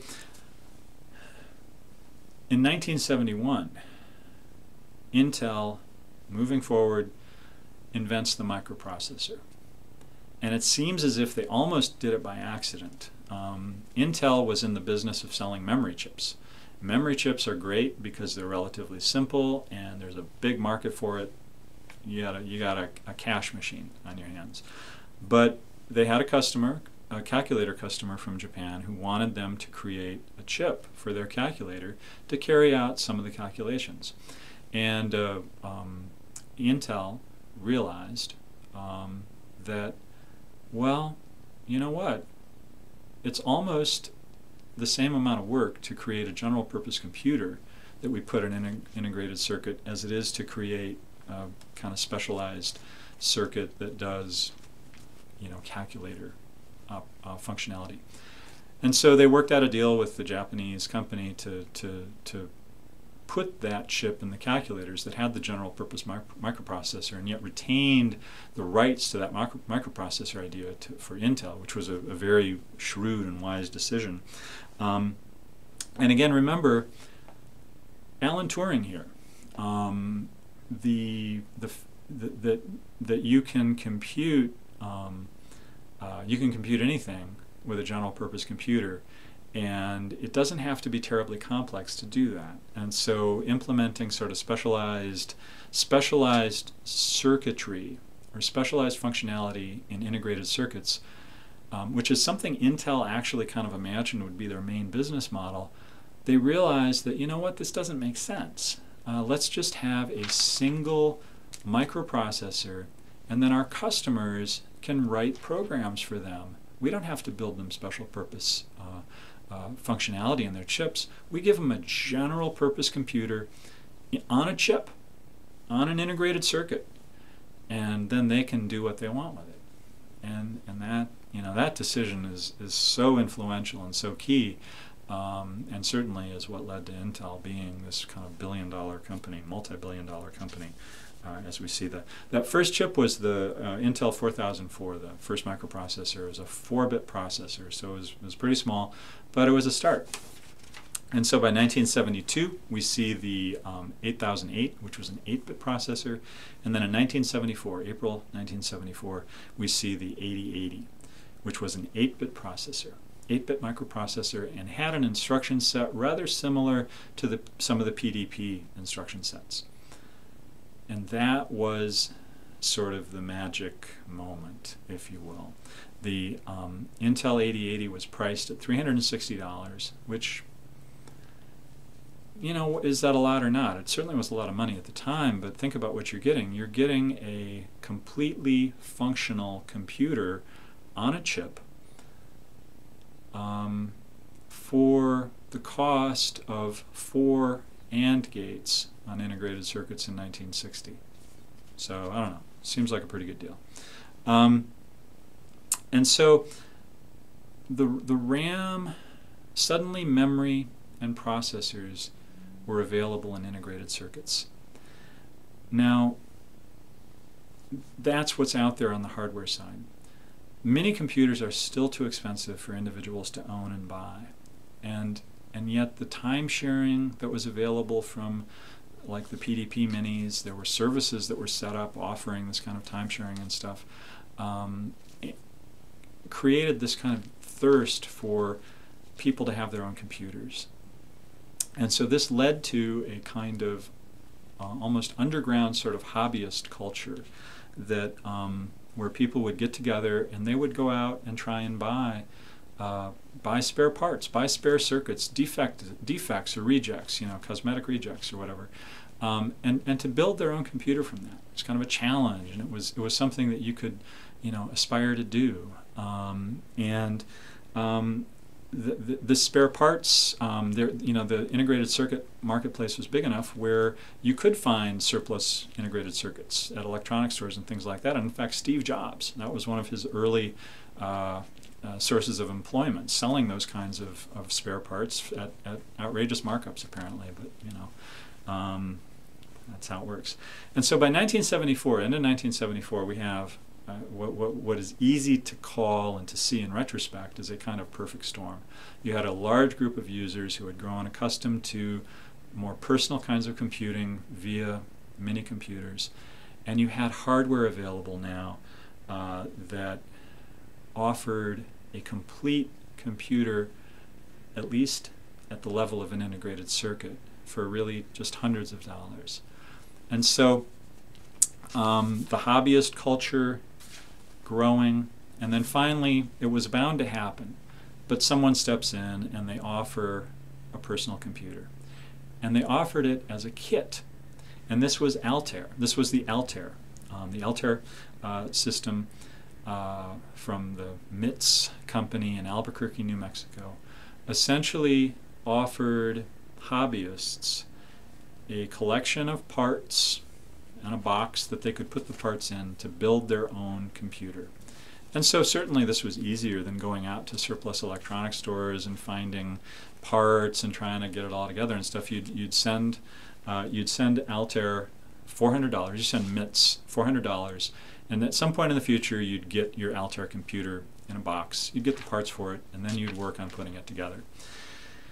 Now, think about what I said about the price of the 8080. The Intel microprocessor. That cost $360. How did the Altair cost $400? Well, Altair was able to negotiate with Intel, and they got the 8080 for $75 each. And that's an extraordinary markdown. But think about Fairchild, think about Robert Noyce, think about what they were doing when they were starting off with integrated circuits. Sell it below the market price, create a demand. Well, here we go. Take your $360 microprocessor, offer it to a company that's going to sell personal computer kits for $75. Make it affordable. Build a demand. Very, very shrewd, and as we've seen, highly successful. And so customers, too, the important thing here is that you spend $400 on a kit, and you might, as a modern person, feel kind of ripped off. You get a box and there are all these parts in there you have to solder, but you have to realize these people knew that one of those parts in there was a $360 part. And they got this whole thing for, $40 more. And so, in a sense, there was some value there. Now, the Altair was hard to assemble, and this is where those hobbyist organizations became important. Now, the Altair, the characteristics of the Altair are that it had about 64K of RAM, so a little bit of RAM. It had an open bus architecture, and it allowed for plug-ins. There were expansion slots available, and so this created the potential of a kind of third-party market where other people, not Altair, not yourself, could maybe provide a board for some kind of functionality. So like maybe an interface to a keyboard or something. And so it opened the door for a lot of innovation and exploration by a lot of these different hobbyists and so forth. One of the more prominent of these clubs was known as the Homebrew Computing Club. And this was in the Bay Area, kind of very active in the mid-1970s. Among the more notable members, Steve Wozniak was a regular attendee and was apparently handing out circuit schematics of like the Apple I and so forth. A very open, inviting kind of culture that really helped spread computing and personal computing. Now the Altair had some very profound impacts that we see even today. One of the first pieces of software for the Altair was a basic interpreter, and two students at Harvard saw the Altair was announced in the January 1975 issue of Popular Electronics, and these two Harvard students saw the announcement and they thought, this is a big deal. And they offered to write a basic interpreter, the basic programming language, to write a basic interpreter for the Altair. And the Altair folks said, sure, yeah, let's do it, let's sell it. And they wrote it and began to sell it. And those two students were Bill Gates and Paul Allen. And so this is the start of Microsoft, starting at the Altair, with the Altair. So, you know, big impacts. The Homebrew Computing Club experience and Steve Wozniak being active in that, this is about the time, he didn't meet Steve Jobs at the Homebrew Computing Club, but this community, this group of people were certainly important to him. And April 1st, 1976, about a year and a half after the Altair is introduced, Apple Computer is formed. And Steve Wozniak goes on to design the Apple I and the Apple II in particular becoming a hugely successful and influential personal computer, which we'll get to. But it all finds its origins at this time, this place, and these sets of circumstances. So a lot going on. So a wonderfully exciting period that appears to have almost totally been missed by DEC, Digital Electronics. They did not find the Intel 8080 terribly interesting, in part because DEC was involved in hardware manufacture. They had their own chips, their own processors. They wanted to focus on those. They weren't too interested in personal computing. It's important to say, too, at this time, in the mid-1970s and going into the 1980s, personal computing meant something really kind of different maybe than what we think of now. It meant a single user system that was not connected to a network. And so it was truly a personal computer. It was your computer, and nobody else had access to it, and you didn't have access to anything else, not via a network at least. And so DEC wasn't interested in that space. It was, instead, they were looking up. They were actually wanting to go more at the IBM mainframe market and not down to the personal market. DEC also decided they were not interested in Unix, despite the fact that it was written for the PDP-11. And because why? Well, they had their own operating system, VMS, that they wanted to promote. And so DEC is an example. We've seen some examples of bet the company moments that work out fabulously, right? Fairchild, bet the company on integrated circuits, win big. IBM, bet the company on the 360 line, win big. DEC made their bet on the VAX, the VAX system, and that was a successor of the PDP line. It was intended to be a successor of the PDP line. It was intended to be kind of a small mainframe that would compete with IBM's 370 line, which was the successor of the 360. And, well, they did a lot of great work with the VAX. The VAX supported virtual memory. It supported time sharing. As did the 370. It supported lots of users. It had a beautiful instruction set architecture, and was, from the point of view of complex instruction set computing, a really wonderful instruction set architecture that was a pleasure to program at almost. The VAX was successful. So the VAX was introduced in 1978, and DEC sold 100,000 of those in the next 10 years, up until almost 1990.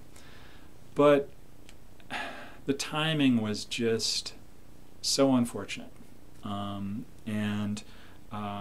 so DEC bet the company on the VAX. Their motives were actually similar to IBM's with the 360, because DEC had all of these PDP systems out there that were all a little bit incompatible, and they were trying to unify everything. And so they wanted to discontinue the PDP lines and bring everything under the VAX. But they misjudged the degree of affection that users had for the PDP line. And so there was a lot of resistance to that. So DEC managed to antagonize customers. They managed and also miss the desire for more personal computing until a little bit after it was probably too late. So by 1990, DEC was in trouble. 1992, Ken Olsen, the founder, stepped down as president. I think 1995 or 1998, DEC was bought or acquired by Compaq and essentially ceased to exist as an organization. So it had a spectacular run in some ways, but not one that was sustained.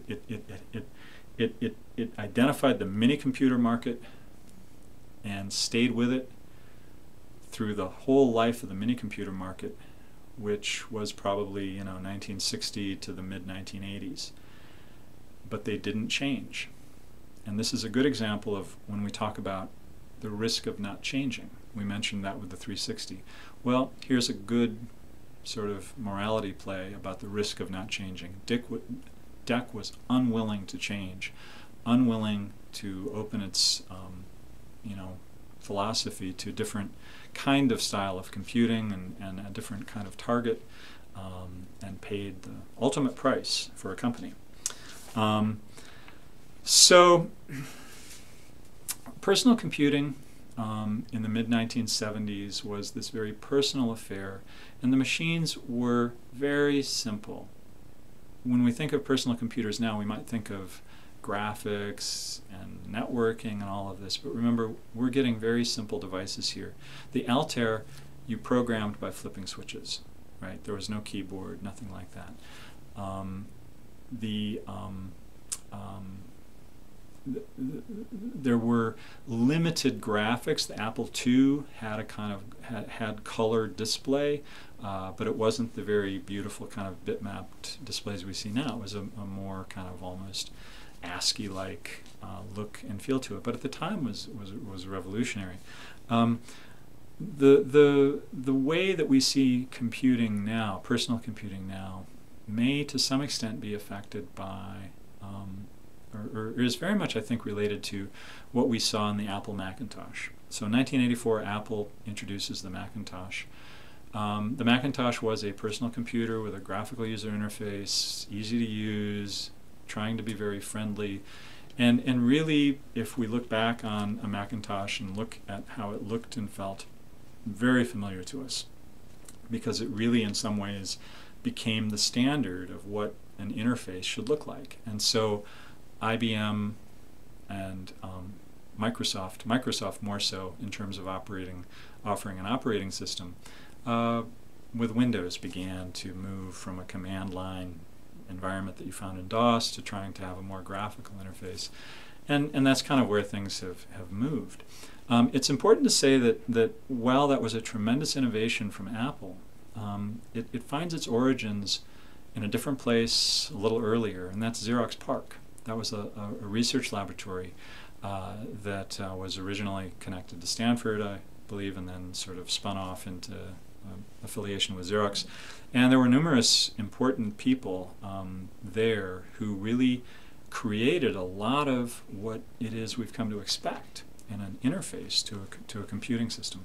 And those include J.C.R. Licklider and Douglas Engelbart.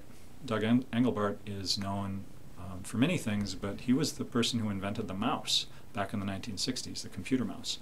And Xerox PARC defined a kind of interface that has this windows and icons, a mouse, pull-down menus, the so-called WIMP. If you take the first letter of all those words, windows, icons, mouse, pull-down menu, you get WIMP.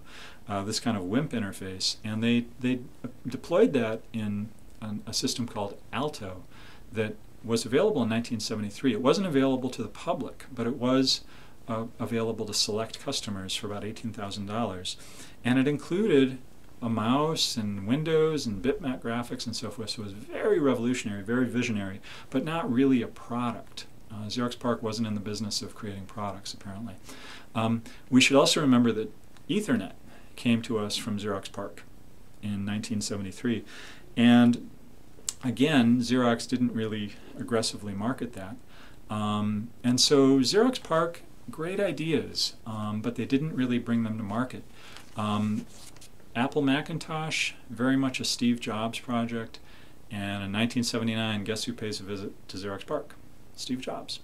And they showed him what they'd done, and you know, they were open about it, and I don't think there was anything bad in what happened there. It's just Steve Jobs saw a way of computing that made sense to him, and that became his vision for where Apple should go.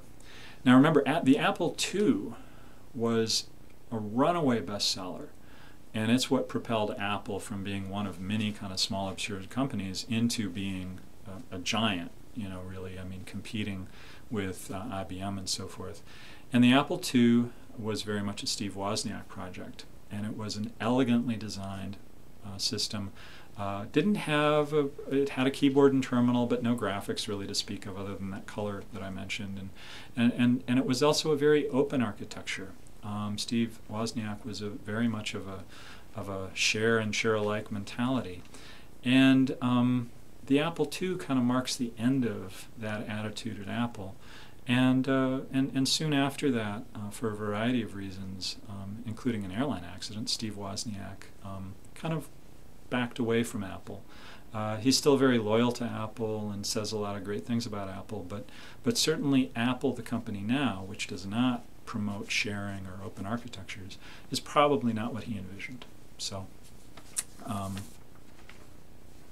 take that for what it's worth, I guess.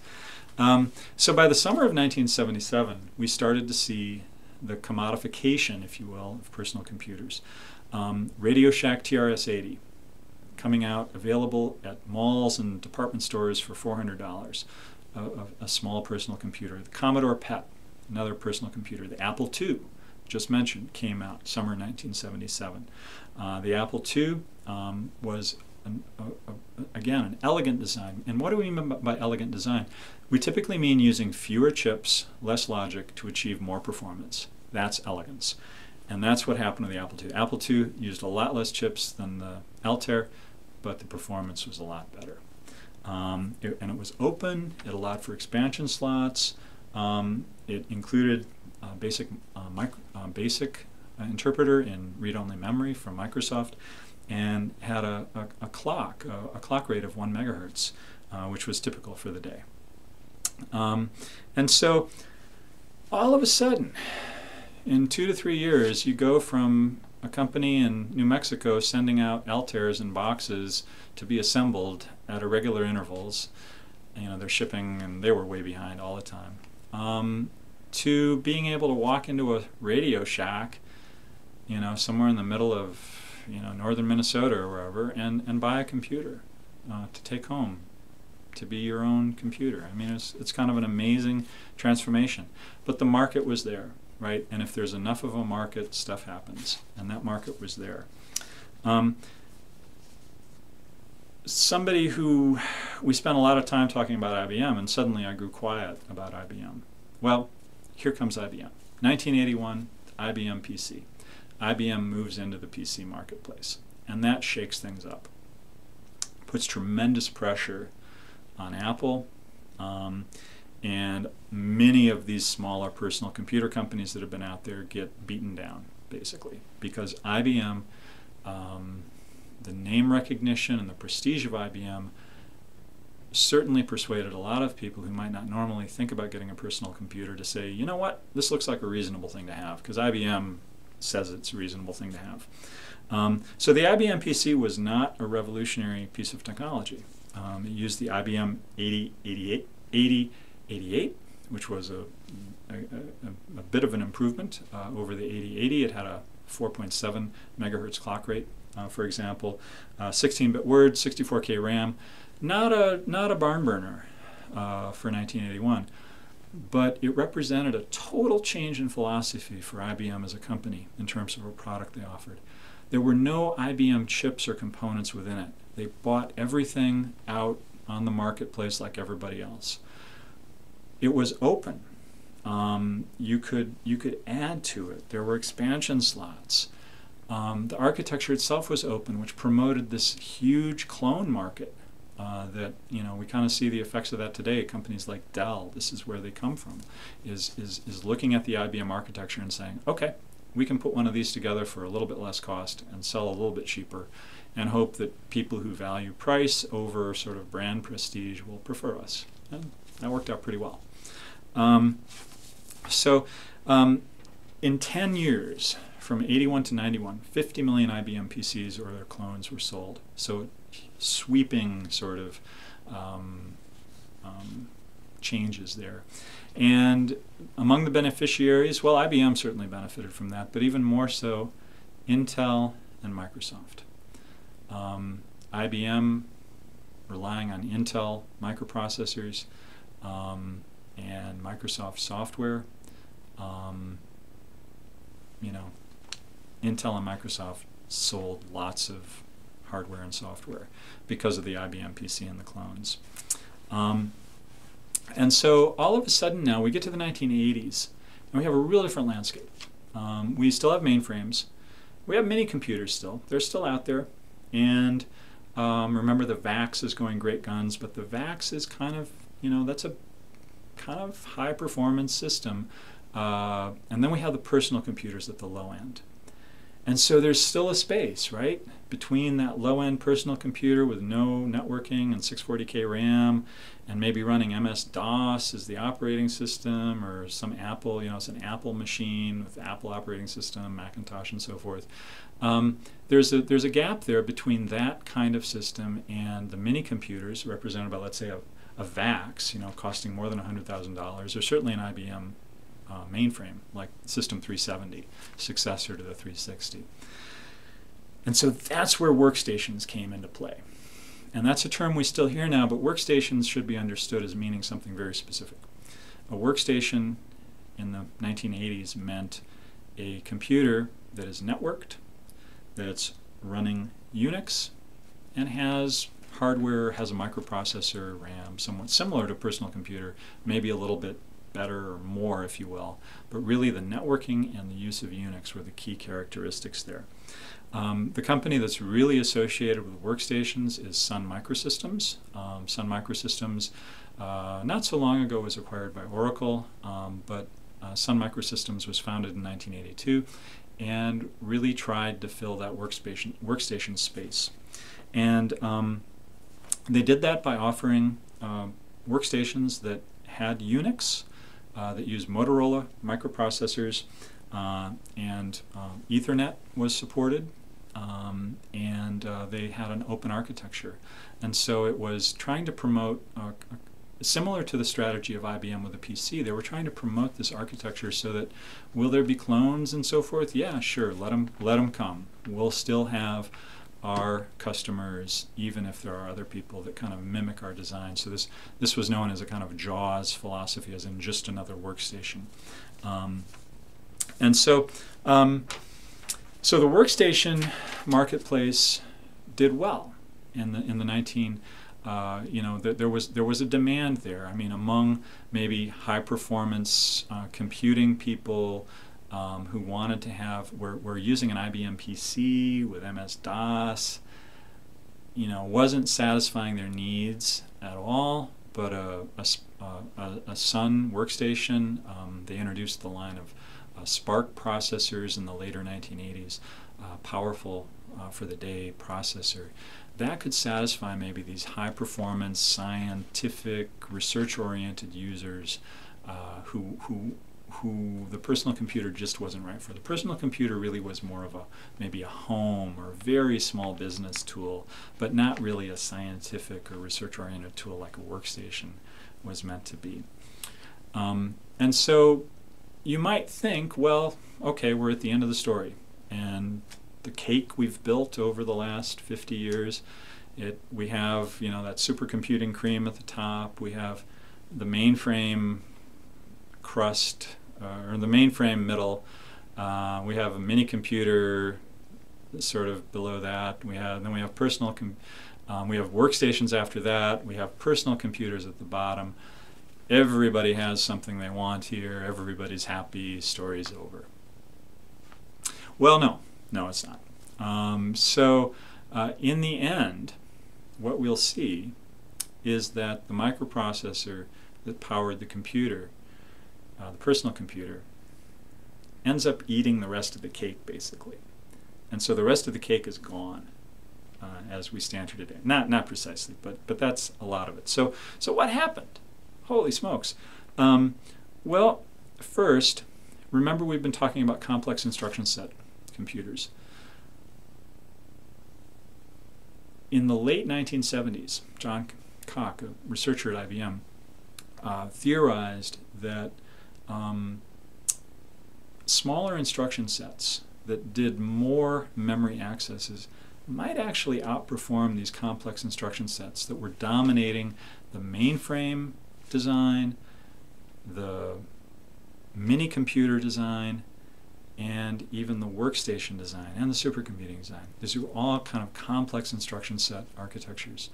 And so he theorized that, and the premises were two. First, complex instruction set architectures were designed for humans to program them.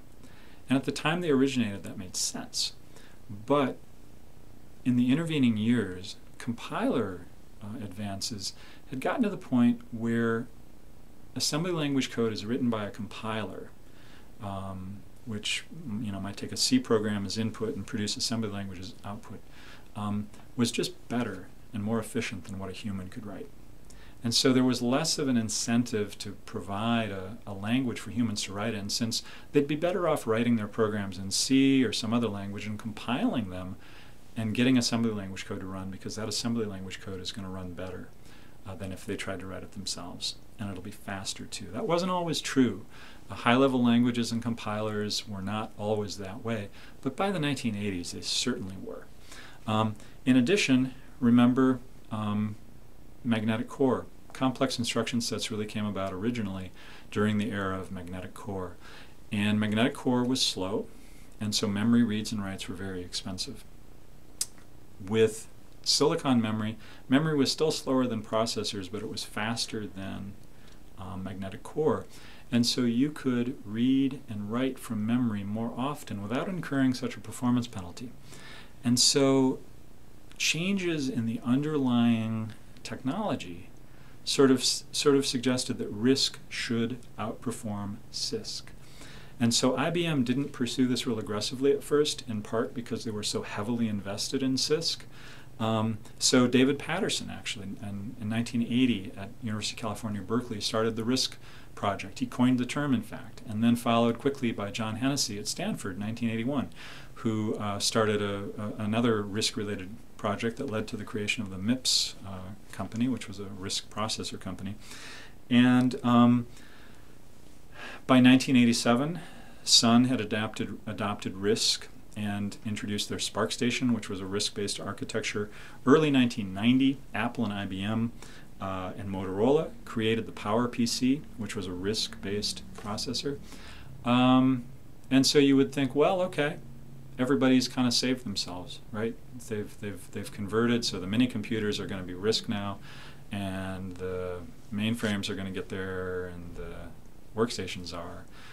So what happened? Well, Intel and the microprocessor world incorporated RISC ideas too. And they also did that while retaining backward compatibility with their earlier processors. So Intel architectures of today can be a little messy, but part of the reason is they've retained everything so that you can run code that was written long ago for an Intel processor of 10, 20 years ago, it'll still run. And so they adapted to risk as well and experienced those performance gains. And also, remember our friend Gordon Moore and Moore's Law. Moore's Law continued to hold true. And so the chips that the microprocessors were being built on, twice as many transistors every 18 months, you could make better, faster designs with more and more transistors. You have more material to work with.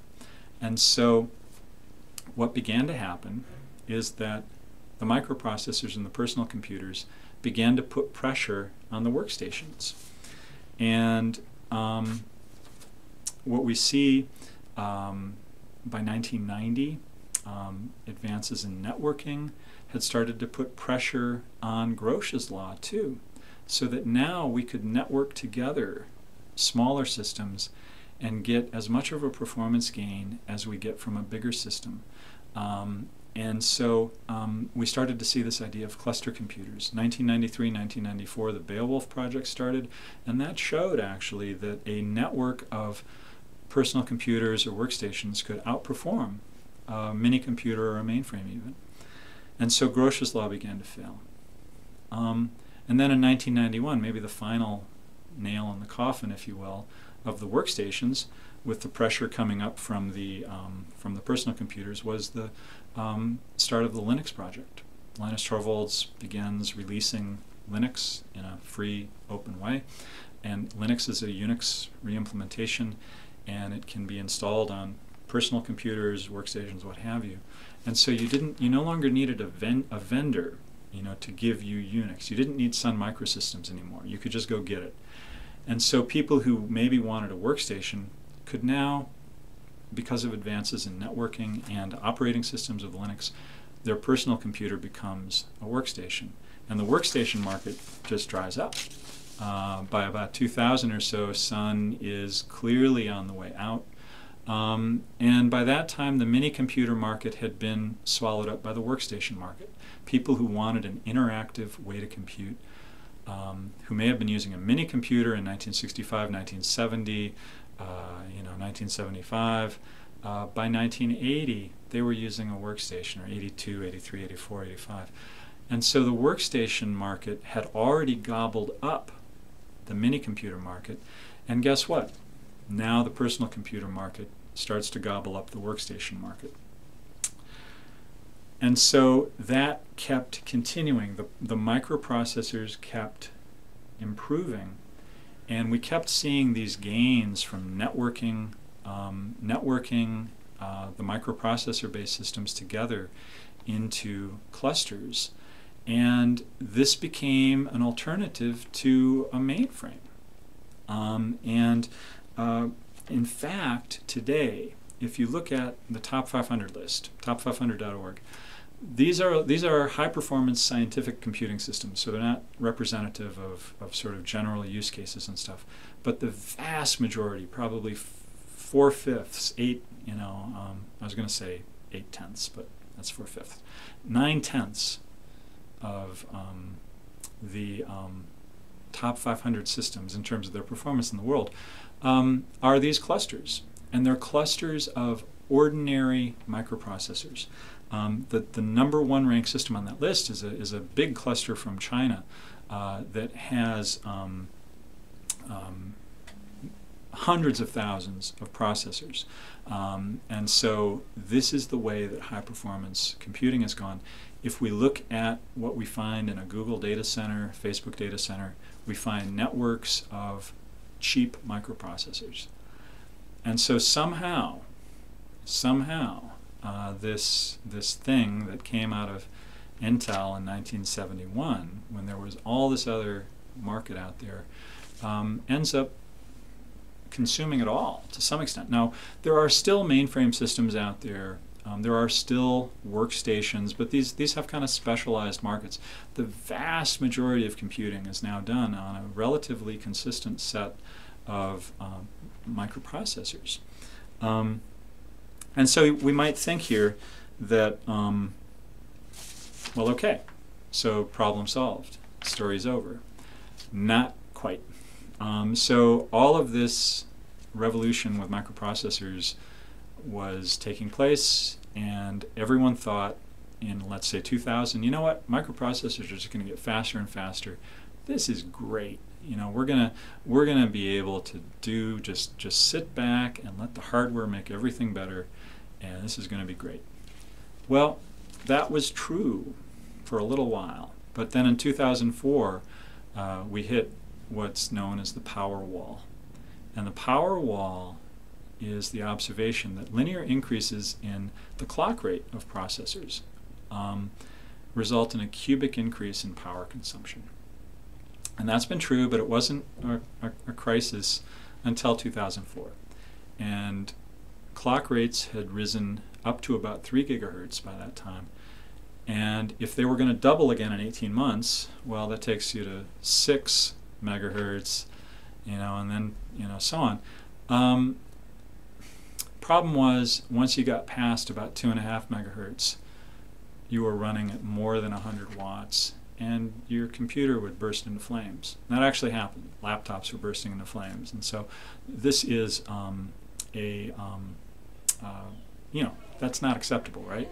And so Intel put their mind to the task and came up with the idea of a multi-core architecture. And so as of about 2004, Intel stopped trying to increase clock rates and started increasing the number of cores or processing units on their micro computers, on the chips. And so now, as we get new computers, as time passes, we get more and more cores. And the challenge or the question really is, what do we do with these? How do we optimize performance of our systems based on not increasing clock rates, which had been what we had been relying on for, you know, from 1970 until 2004, but instead on increasing number of cores. And that's an open question. That's a challenge, and good creative solutions to that, I think, will certainly be very exciting. And so that's where we end up. That's where the story is today. I think what we have learned, hopefully, is that as we look at the development of computing, at various times things seem like they should be set, like this is it, this is a great solution. But then something happens that just totally twists things around and makes it really exciting, actually, but also forces us to question our assumptions about what computing is and how we should be doing it. And certainly what we can see here is that there's no point in history thus far where you can just sit back and say, okay, I'm okay with where it is now. We don't need to change anything. That's not true. I don't think it ever will be true. So thank you. If you have actually watched all of this and made it to this point, I thank you. I admire you. Certainly any questions, comments, etc. are always welcome. And thank you very much.